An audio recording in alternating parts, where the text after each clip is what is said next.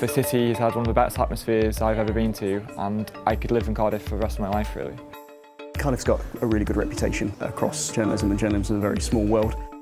It's a really enjoyable course, and you can't really expect to get anything better than here at Cardiff. Everything we do here is focused on getting a job at the end of it and training journalists effectively who could go straight into a newsroom anywhere in the world and just get started. What's really impressed me is all the staff here have got a real passion for journalism. You can tell they've all been in the industry themselves.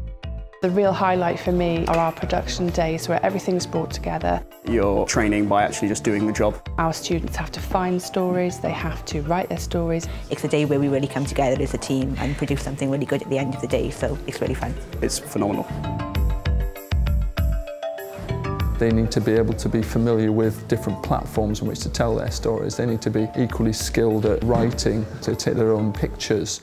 It's also about video and audio and being able to put things online as well. It's the whole package.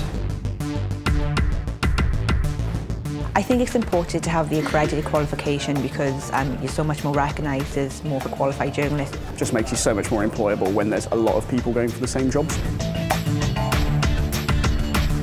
I've chosen the lifestyle module this semester. It's about things like fashion, food, things like that, and that's the area that I want to go into when I leave, so it will help prepare me for my future career after I finish the course. I was delighted to do business as my elective module. Not many places offer that. I felt would open quite a lot of doors for me again. Cardiff has been probably the hardest and best year of my life.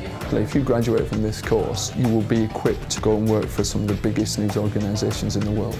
It's really great to see them going off into the real world and succeeding.